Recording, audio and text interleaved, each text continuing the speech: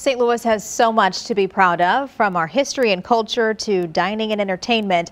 And at the corner of Delmar and Beaumont in the city is where one of the kings of music lived. Scott Joplin achieved fame for his ragtime music. Tonight, Steve Harris takes us to where Joplin crafted memorable tunes. So here's a little tune that might sound familiar to you.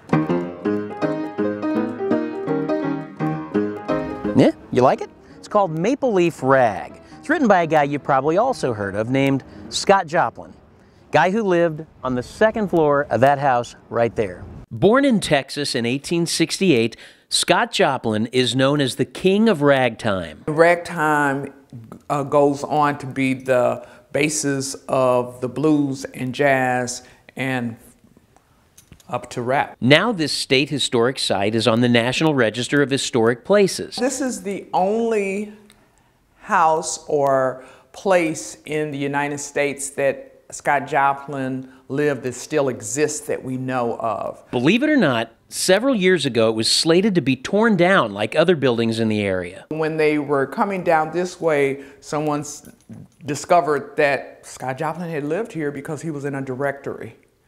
And so when that directory made them realize this was a treasure. So that's how it didn't get torn down.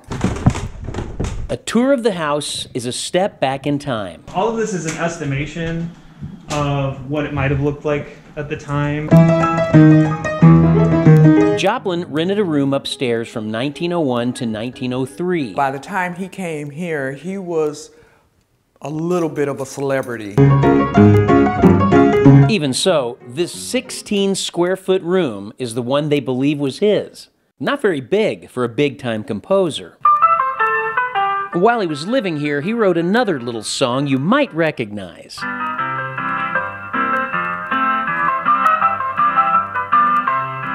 The Entertainer, made famous when it was used as the theme from the movie The Sting.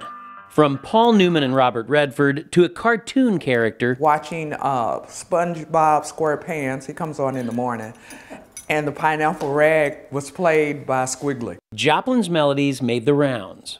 That's why this place is so important. I think it's important to preserve the cultural aspect of the integrity of the neighborhood.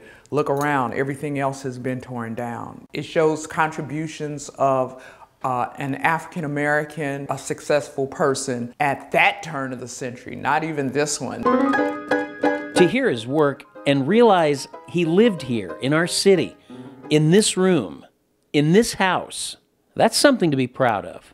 Steve Harris, News 4.